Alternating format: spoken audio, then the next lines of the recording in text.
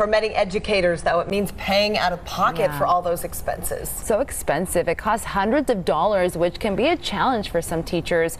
A local new teacher decided to create a wish list. Candace Charles joins us live from Fong Elementary School in the near Northwest Valley with how it's made a huge impact. Candace. Yeah, every help really does make an impact. Good morning, YouTube. Good morning, folks. Dana Gifford will be a vacancy substitute kindergarten teacher here at Fong Elementary School this fall. And she tells me she's excited and has big dreams for her classroom, but that she was a little surprised to learn she would have to shell out the dough to get those items for her classroom to make it look how she wanted to look.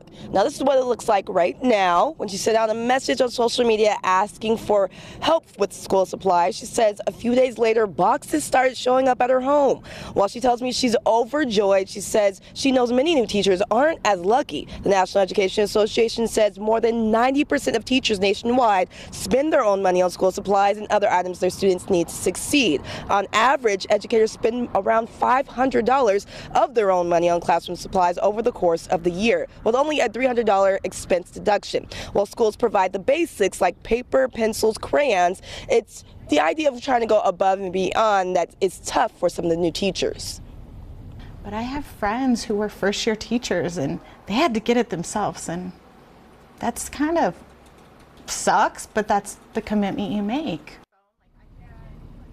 Now, she says the best thing teachers can do for themselves and their students is ask for help. And the hope is that you, the community, will come to their aid. Now, we'll have her wish list and other teachers' wish lists from the community here on our website, 8newsnow.com. And if you know of a teacher, just ask them if they do need help. They likely do. For now, live from Fong Elementary School, I'm Candace Charles, 8 News Now.